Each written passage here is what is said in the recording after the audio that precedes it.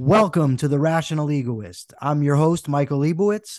Joining us today is Dr. Murray Sabrin. He was a professor of finance at Ramapo College in New Jersey, where he is now professor emeritus. As a libertarian, he was the first third-party candidate in the history of New Jersey to join the debate stage with the two major party candidates. He is also the author of several books and articles, including, let me find it here, From Immigrant to Public Intellectual, An American Story. Welcome, Dr. Sabrin. Well, thank you, Michael. It's always great to be with a fellow traveler, so to speak. So, from what I gather, you are an adherent of the Austrian School of Economics, and more particularly, or in particular, rather, the Austrian theory of the trade cycle. Would that be an accurate assessment? Yeah, I based it on, what I did was I learned about the Austrian school, I guess, in the early 70s when I came across Murray Rothbard's wonderful op-ed in the New York Times right after Nixon did wage price controls. And he laid out the argument against wage price controls and why Nixon severing the last link between the dollar and gold was a huge mistake. And of course, it was, because we've had inflation ever since then. And then I started reading up on it. In 1974, I went to the Foundation for Economic Education, which was then located on Irvington on Hudson, and I picked up his economic treatise, Man, Economy, and State, Ludwig von Mises, The Theory of Money and Credit, and a host of other books. And I started reading them. And I was in a PhD program at Rutgers at the time. And this was the oil embargo, the skyrocketing oil prices, the double-digit inflation. And I was looking for a topic in the geography department that would allow me to incorporate economics and geographic concepts. And I came across Murray Rothbard's discussion of money and banking, of how money is injected into the economy and that spreads through the banking system, causing inflation and the boom bust cycle. And I said, aha, there's my doctoral dissertation, how money affects local economies, because usually we look at the economy from a macro perspective, GDP, inflation, unemployment, but the macro economy is composed of what? All the individual economies we have in the country, the New York metropolitan region, the Boston, Chicago, et cetera, et cetera, et cetera. So I said this would be a great topic because at that time, the data were available from the Bureau of Labor Statistics, and they had data on inflation and employment, unemployment, and so on and so forth. And this all came together for me after being an undergraduate student in the 1960s, just taking a couple economics courses, but really getting interested in the economy, why we had downturns called recessions. And I started looking for a way to explain this. And the Austrian school just explained it beautifully, seamlessly. And it has a long tradition, as you know, Michael, going back to 1870 with the publication of The Principles of Economics by Karl Menger, who discussed the in money. And then his student, Mises, picked that up and wrote the Theory of Money and Credit in 1912. And so for the past 50 plus years, I've been writing about this in books, in articles, and giving talks, speeches, and of course, interviews like yours on podcasts and radio and TV, and to educate the public. Having been a professor for 35 years, my job is to educate as many people as possible now that I'm retired from the classroom. And of course, the classroom only gives you a very small group of individuals to learn about this. And so having the opportunity to go across the country, in fact, across the globe on podcasts is a wonderful way to educate people about a subject they know very little about. They know something's wrong, but they can't pinpoint the reasons for it. And it all comes down to the Federal Reserve manipulating interest rates and creating money. Now, the standard explanation of inflation, or rather maybe the monetarist view of inflation, is that the Federal Reserve injects money into the economy and it causes a general rise in the price level. And then when the Fed puts the brakes on it, it causes a general suppression of the price level. Hence, we have a recession. But the Austrian theory is far more dynamic than that. Can you explain to us some of the inner workings of the Austrian theory as explained by Mises in The Theory of Money and Credit, and then Hayek in Prices and Production, and Rothbard, of course, afterwards?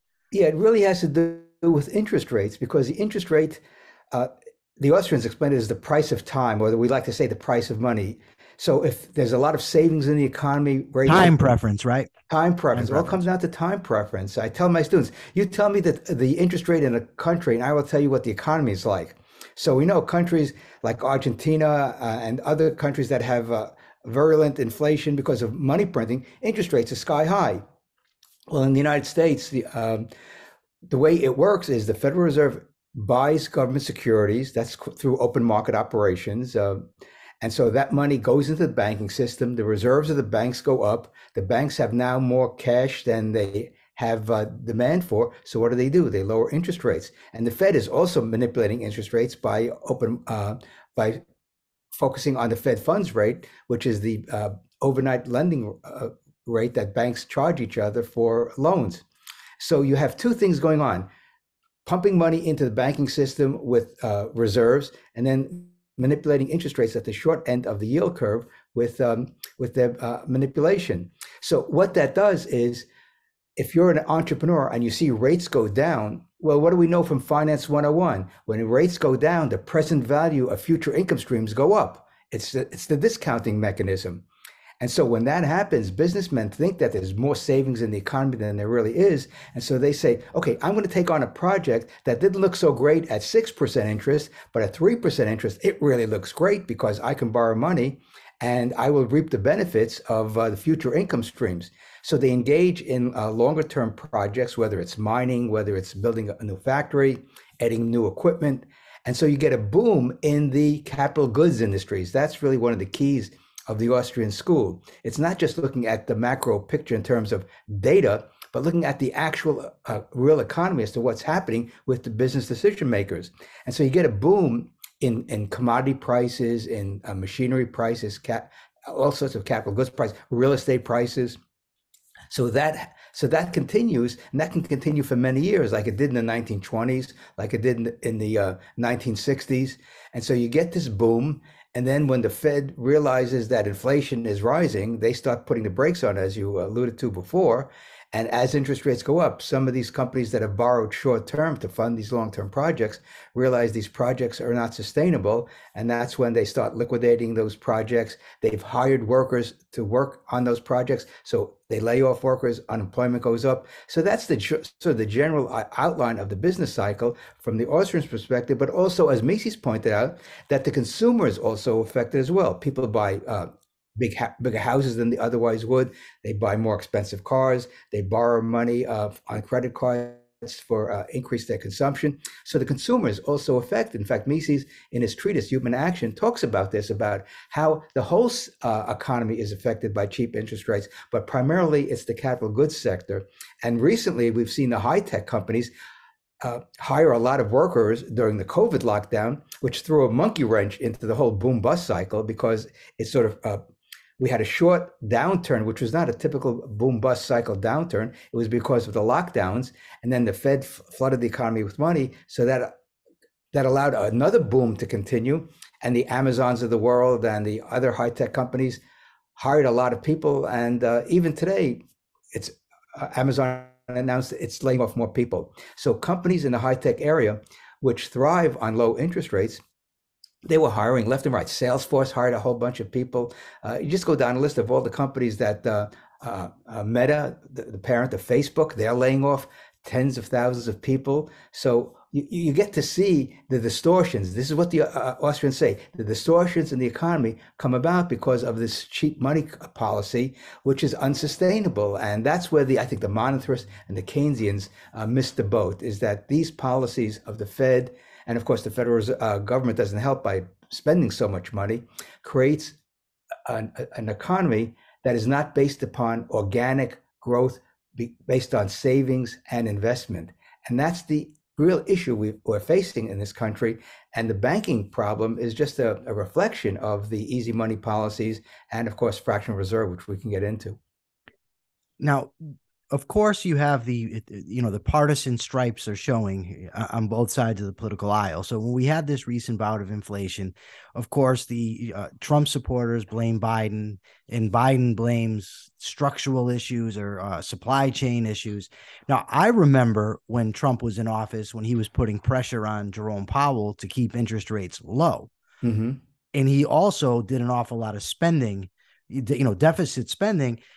And to me, you can't just ignore that when figuring out what caused the inflation. It's not to say that the Biden administration's innocent, but politicians on both sides of the aisle have been responsible for this for many years, correct? No question about it. I mean, the party out of power always blames the party in power for inflation and wild spending, but both parties are responsible. You look at the budget for the last 75 years, and it's gone up under both Democrats and Republicans. In fact, someone recently did a study to show that the budget increases slower under Democratic administrations than it does under Republican administrations. So for Republicans to say that the party of fiscal discipline doesn't square with the data and the historical record, and the deficits seem to be greater under Republicans than Democrats in terms of percentage of GDP, which is a flawed variable, as we know. But yeah, in the Wall Street Journal today, there is an article talking about the Biden inflation. Well, no, the money supply exploded in 2020 when Trump was president. That's right. So to say that it's the Biden inflation is I think, mischaracterizes the problem, because it's about money creation. Now, there's a theory out there, or an explanation, that it's really fiscal policy that drives inflation, the Fed's policy. Well, the Fed is supposed to be independent. They keep on telling us all the time. The Fed is an independent agency. So if the Fed is independent, if the federal government is spending trillions of dollars it doesn't have, then they have to borrow the money from the public, and the Fed should not be buying any of this debt, called monetizing the debt. They should just allow the private markets to provide the funds for the federal government to balance its budget. And so the politics of this is really remarkable, because no one wants to tell the truth in Washington that when Clinton was running in 92, the campaign motto, it's the economy, stupid.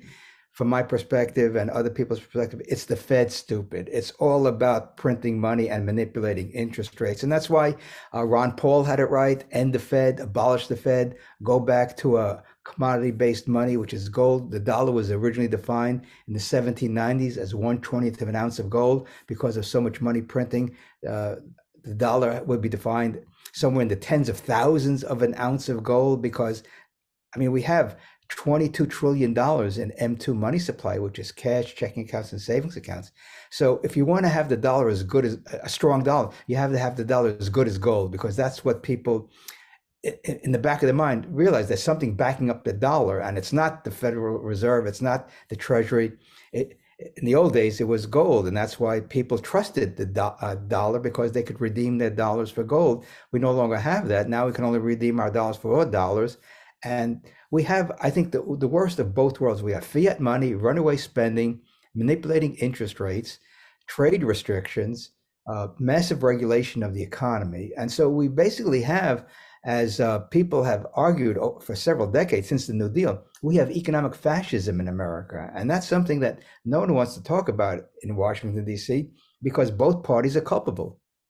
By economic fascism, I'm assuming you mean where people have a ownership of their property, but the government dictates how that property is going to be used. Correct? Is that what you mean? I just want to make sure that it's clear. So sure. I mean, the banking system is a good example of that, of cronyism. I think another word for economic fascism is cronyism, where the financial elites really govern the country by choosing who's going to be president and senators and members of Congress, because they have super PACs and donate money to these candidates who they want to do their bidding for the private companies.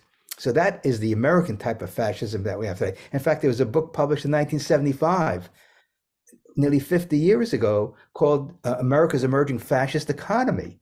So the evidence has been building for decades since the New Deal. In fact, John T. Flynn wrote a book called As We Go Marching, and the subtitle is The Coming Economic Fascism in America. So analysts who are objective in discussing the economy from the perspective of supply, demand, and banking policy, sound banking policy, trade policy, what have you, realize that what we have today is nothing more than cronyism run amok. I mean, all the energy companies, green energy companies, probably wouldn't survive if they didn't have all these subsidies and grants from the federal government, and probably tax credits as well. But I'm not opposed to tax credits per se, because all it means is people are keeping more of their own money. And so that leads me to a discussion we could have next month, because next month is income tax day, April 17th this year, because the 15th is on a Saturday. And I wrote the book of how to get rid of the income tax, tax-free 2000. So between taxes, spending, regulation, Fed policy, this is American fascism, economic fascism, and we're getting close to political fascism as well, because the assault on free speech today and it is just stunning. It's absolutely stunning, and ironically, it's the media that supposedly has First Amendment protections that are leading the charge for more restrictions on free speech. So fascism has been really growing in America for the past 90 years since the New Deal, and we just have to nip it in the bud. And that's really the career that I have now. I call it restoring the republic, the republic of that the founders envisioned, that I took an oath to uphold, Michael, when I became a U.S. citizen in 1959. Raised my right hand in Lower Manhattan and became a U.S. citizen to uphold the Constitution. And when I ran for the U.S. Senate in New Jersey, that was my mantra. We have to adhere to the principles of the Bill of Rights and Article 1, Section 8 of what government is allowed to spend money on based upon the Constitution. And that's the other point I want to bring to your attention and your viewers' attention. We have a constitutional crisis that no one in Washington is talking about, namely that the federal government is spending money that's not authorized by the Constitution. And if we had that debate, a real honest debate about Social Security, Medicare, and Medicaid, instead of scaring people, I've written on my Substack column how we can phase out these programs that are not authorized. If the federal government wanted to have these programs, they should have passed a constitutional amendment, just as they passed the constitutional amendment for alcohol prohibition with the 18th Amendment. If you want to do something that's not authorized by the Constitution, amend the Constitution. We amended the Constitution to get an income tax because the Supreme Court ruled the income tax was unconstitutional in 1895. So we have a democratic method to increase the size of government if the big government types wanted to, but they're circumventing the Constitution by passing laws, executive orders, that's given us what we have today in 2023, which is unfortunately a very managed economy. And one of the points I keep on making to people is that there is enough entrepreneurship and free enterprise in this country, which provides us with all the goods and services that we desire. And it won't forever. That's the whole point. We have to make sure that the people in charge reverse course. Otherwise, one day, all our financial transactions will be at the mercy of the federal government. All our consumption decisions will be at the mercy of the federal government with a central bank digital currency. That's the greatest danger facing the American people. And they better wake up to this. It's funny to me, you mentioned Article 1, Section 8, because I frequently have debates with people on both sides of the aisle. When I'm arguing with liberals, I'll ask them, well, you tell me, Article 1, Section 8, where does it authorize Social Security, Medicare, Medicaid, any of these programs that you love? And conservatives who are very anti-immigrant, I say, well, you show me where it gives them the authority to outlaw people from coming into the country, and it simply doesn't. But people like the Constitution when it suits their purposes, not when it doesn't. But I want to move on to the SVB, the Silicon Valley Bank. Now, again, partisan stripes are showing. On the left, they're saying, oh, it's deregulation caused this problem. And the conservatives are saying, no, it's the wokest policies of the bank that are causing this problem. But I'm inclined to think that there's a far more logical, very Austrian explanation for this. And I was hoping that you could shed some light on that for us.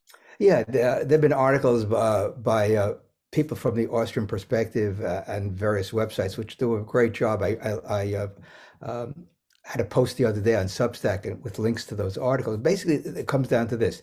The Federal Reserve flooded the economy with money since the 2008 financial crisis. And of course, the implosion of 2020. That money has to find a home somewhere.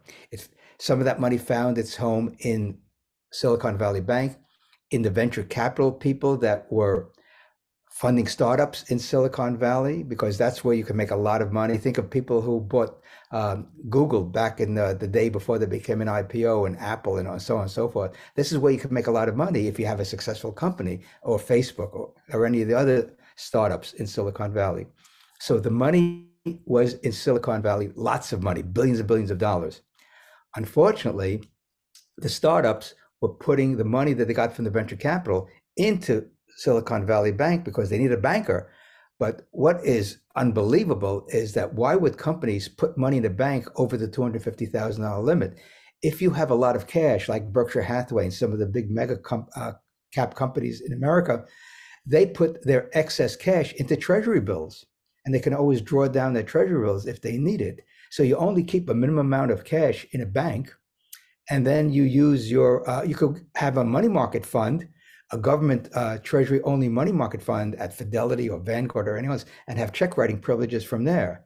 So you have a symbiotic relationship between the Silicon Valley startups and the banks because they were getting some special deals. They were getting probably above market interest rates for maybe some of the savings accounts that they had, but you wouldn't put money above 250,000 in a bank because that's not good money management. I mean, any individual doesn't do that, so why would a company do that? And so here is another example of how the Fed distorted the economy, creating trillions of dollars, and that money wound up in areas of the country where there's cronyism going on, and that money was used to give loans, help working capital with the startups.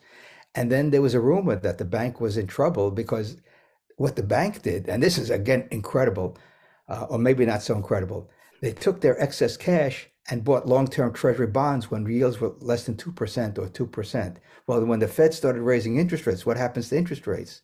They go up, and the value of those bonds go down. So now the bank was sitting with paper losses on their long-term treasury holdings, and so people got very nervous who knew the inside structure of the banks and the balance sheet of the banks, and they started saying, maybe we should take our money out of the bank, and then that's what precipitates a bank run. So again, you have the perfect storm: easy money, venture capital, crony banking, and of course, fractional reserves, which is a real problem of the banking system. So everything came together that Austrians have been arguing about shouldn't be done in the financial system, yet it's being done routinely. And that's why you have banks, the mid-sized banks, the regional banks, have difficulty because they don't have a diversified portfolio in terms of loans, and they don't have a diversified portfolio in terms of geography. The big banks do. The Chases, the JP Morgan Chase banks, Citibank, Wells Fargo, they have very diversified portfolios and they have better risk management compared to the smaller banks. So again, and the wokeism, I mean, when a bank is touting the gender and all the identities of their people that run the bank, what does it have to do with sound banking practices? I mean, this is how far we've gone away from sound financial and economic principles to this crazy notion that gender and identity are important elements of governing companies and banks. I read Human Action in, I think, 2002, so about 21 years ago. And something that's always, I don't know, surprised or shocked me or bewildered me, the Austrian theory of the trade cycle and its logical elegance is superb. And not only that, but while Irving Fisher, the monetarist, and Keynes, the founder of Keynesianism, both lost money in the Great Depression, neither saw it coming. Both thought that the markets could thrive as far as the eye can see. Meanwhile, Hayek and Mises, the Austrians, predicted it. And yet the Austrian theory is almost completely ignored by mainstream economics. Why is that the case? Well, it's very simple. The FDR was doing basically what Hoover was doing, spending a lot of money. The Federal Reserve was pumping money in after the banks started to go under with bank runs in the 1932. And so the Keynesianism provided intellectual protection for what the government was already doing. And so we know that government officials love more economic power. And so you had a intellectual rationale for what they were already doing. And FDR, without probably reading anything of Keynes, I think they had a personal conversation or correspondence. FDR was not the swiftest guy in terms of education, but he understood power. He understood that The more things government does, the more things people will look to government for solutions. So they kept on spending. He gave us Social Security, and he realized that you couldn't include a medical component to it. So he was the ultimate politician, the premier politician of the 20th century, where he took a crisis that Hoover oversaw because he did everything wrong, which Murray Rothbard outlines in America's Great Depression. And that book was 60 years old. It was published in 1963, a phenomenal case study of the Great Depression, the events leading up to it, what happened during the Depression, and Hoover's downfall in 1932 when he ran for re-election and got wiped out by Roosevelt, who, by the way, ran on a very fiscal conservative platform. Most people don't know that. So, yeah, politicians are looking for ways to increase their power. This is the iron law of bureaucracy, as we know. Bureaucracies don't decline on their own. They decline because they do really dumb things. And what did was solidify, and so did Johnson, the welfare warfare state in America. And that's what we're dealing with. And both parties are responsible for it. And this is the important point from the political angle. Both parties are responsible. No one wants to cut the military budget drastically, which should be done. No one wants to cut entitlements. No one wants to phase out Social Security, Medicare, and Medicaid, because my contention is anything that could be done in the private sector, the nonprofit sector, should not be done by the government. And that's the point I argue in Tax Free 2000, how we can phase out all these mega programs. And that book is nearly 30 years old. And I just outline how this could be done. But the politicians love to latch on to any kooky theory which gives them more power. And that's exactly what's happened, because there's no way this can stand scrutiny. I mean, the Austrian school has written God knows how many hundreds of books, thousands of articles. Proponents have been on TV and radio, and yet the deaf in Washington, which means they're either incredibly dumb or they know what's going on and they're lying to themselves and the American people about what should be done. And this is I think the poison of American politics, is that are there any honest politicians in Washington, D.C., who can diagnose the problems correctly and offer humane solutions? And the free market is a humane construct because it's based upon voluntarism. It's not based upon coercion. And that's why, although the Austrian school is not libertarian per se, it is the basis for a lot of libertarian policy solutions, namely keep your hands off the economy and let men and women entrepreneurs do what they do best, which is create goods and services that the public wants. Who could be opposed to that? But there's a school of thought from Bernie Sanders on down that the government can manage the economy. And this is what the Fed believes. This is what Biden and his cronies believe, that the government can manage the economy. Plus, the other component is there are businesses that love big government. I mean, Warren Buffett's a good example of that. Even though he doesn't say so outright, he's a capitalist, he claims, but he wants government to provide for the needy. Well, he's got $100 billion. Let him provide for the needy. Well, he's doing that. He's giving away 4% of his money to the Gates Foundation. And so why the Gates Foundation is beyond me. But there are other institutions he can give to organizations that would be more helpful. Habitat for Humanity is one example. If you want affordable housing for low income folks, Habitat Humanity does a great job all over the country. We just donated some money to them here in Southwest Florida, where we moved to 2 years ago. So we donate money to nonprofit health centers in New Jersey, where we lived for many years, because they're doing a great job without any government money. They're doing it all through donations. So we have a vibrant nonprofit sector that I argue should be expanded by reducing taxes so people will have more funds to do the things that the government thinks it's doing a good job, but it's doing a lousy job, because people are so dependent upon Social Security, Medicare, Medicaid, and these entitlement programs. And there's a better way to create prosperity, to make, and this is the really key point. Adults should be financially independent. If they can't be, the nonprofit organizations can help them become financially independent. And it all stems down from getting an education, which was drilled into me when 70 years ago, when we moved to the Bronx, and my parents said to me, get an education so you become something of yourself. And so that's That's what I learned when I was in the second grade. Get an education so you can have a skill to be an independent adult. I'm glad you brought up your education because I actually wanted to pivot to a little bit about you. So, over the weekend, knowing you were coming on, I had the opportunity and I read your autobiography.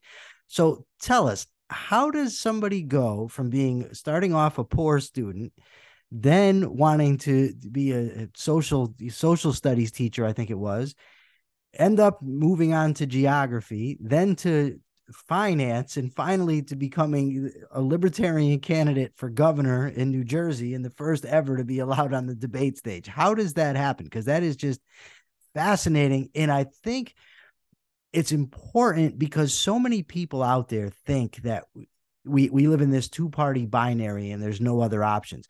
Now, I'm the spokesperson for the Libertarian Party of Connecticut, and a local talk show host, not Todd Feinberg, another one said to me, "Oh, but you're just going to split the vote." And that to me is so offensive because you're assuming like I owe a Yeah. Republican my vote. First of all, they don't do what they say they're going to do. And even what they say they're going to do is not that appealing to me. So why should I, to me, that's the wasted vote, not voting for a libertarian, but voting for a Republican.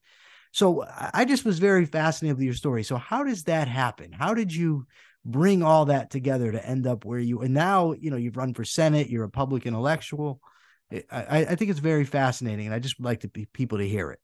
Well, when I was going to grade school in the Bronx, I really enjoyed social studies because I thought it was fascinating to learn about different parts of the world.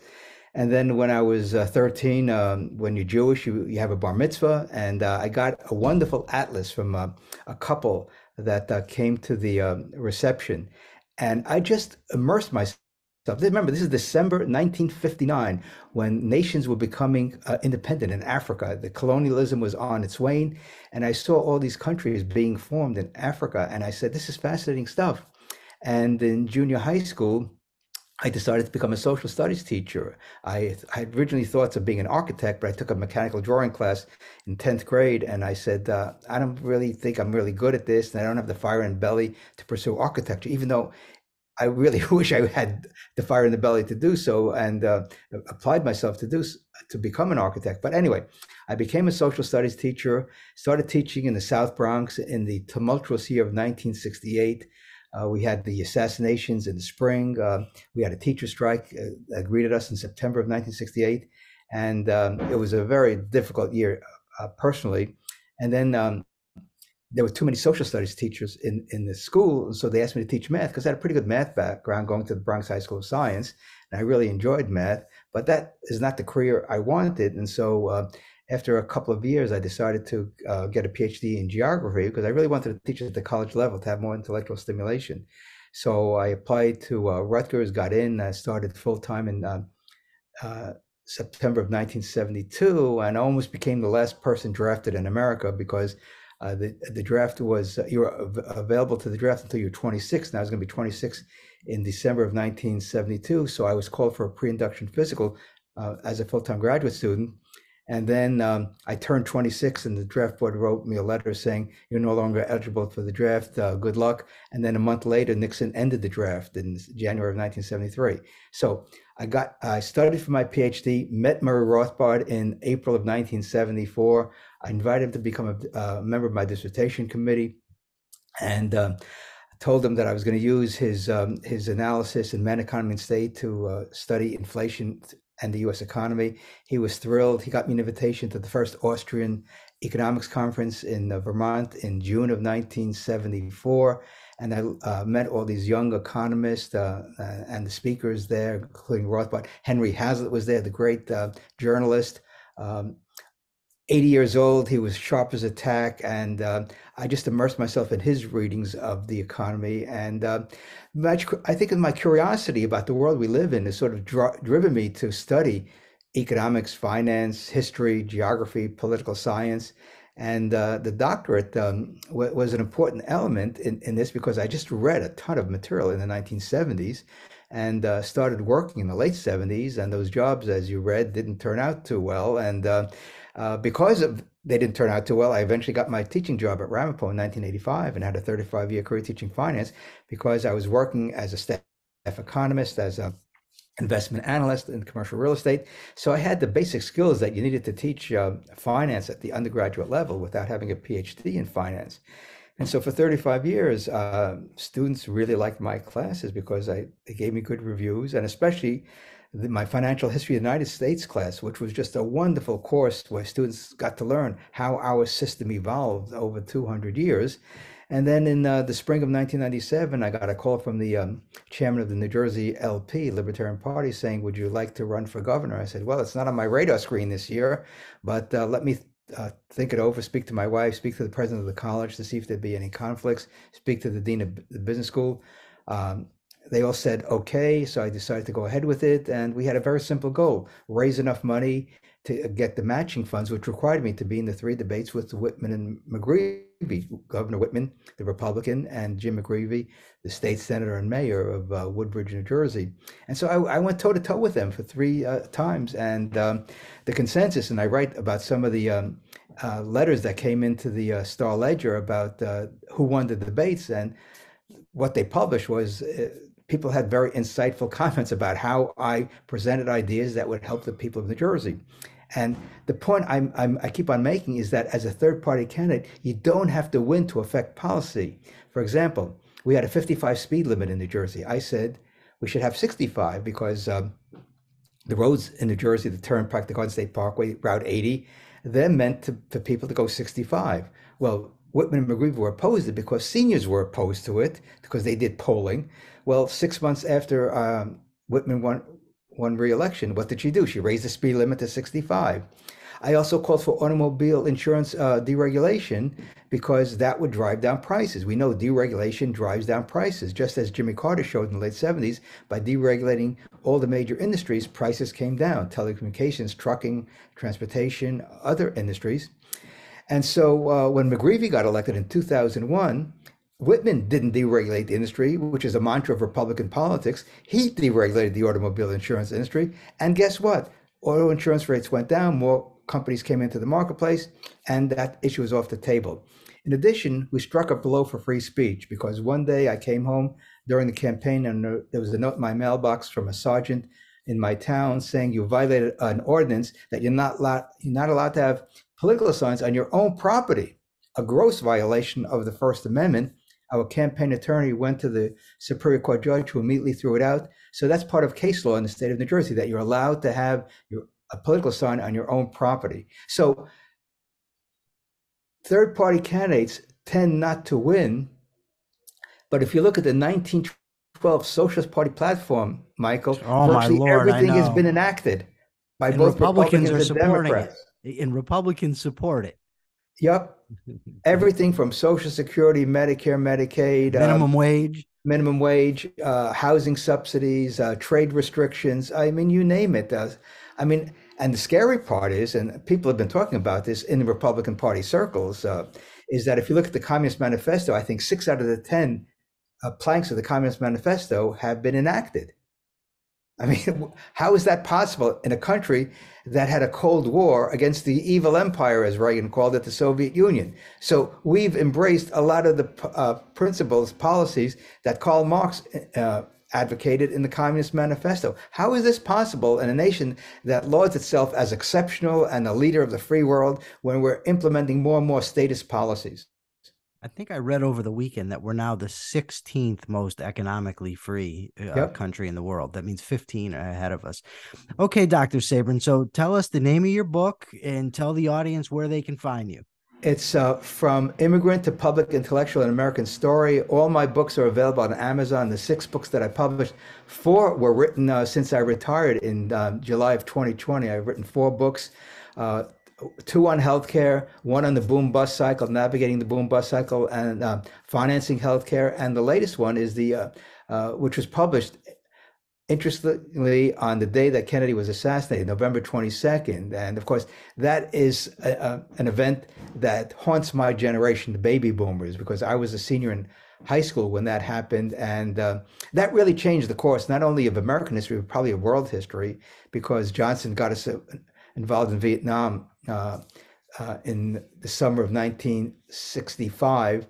That was a fateful month. In July of 65, we get the escalation of the Vietnam War and the passage of Medicare and Medicaid, changing the course of American history forever and probably world history because of this notion that we are responsible for nations to be free of communist domination. And the North Vietnamese took over the South. I don't think any American has lost sleep since 1975 when that happened. And now here we are, deja vu again. We're fighting a proxy war in Ukraine against Russia, which is the total insanity because one mistake can lead us to a nuclear exchange. And I remember very clear the Cuban Missile Crisis. So I have that all in my book. So Amazon has all the books. I write on Substack twice a week. And it's great being in retirement from teaching and doing what I like to do best, which is to express the principles that underlay this country, namely freedom, free enterprise, a non-interventionist foreign policy, sound money, low taxes, or in my case, I would prefer we don't have any whatsoever. But the point is, we have to move the needle to where the founders wanted us to be. And instead, we're going in the opposite direction. And Biden has accelerated that process exponentially in the last 2 years since he's been president. And that's the danger of the Biden presidency, is that he's just gone over the top in terms of wokeness and Green New Deal and interventionism. So we have a lot to do to educate the American people about what is the best policy for us for peace and prosperity. Well, I hope you'll join us again so we can keep educating them. Thank you very much, Dr. Sabrin. I appreciate you being here, and thank you for joining us. For now, this is the Rational Egoists. We'll see you next time.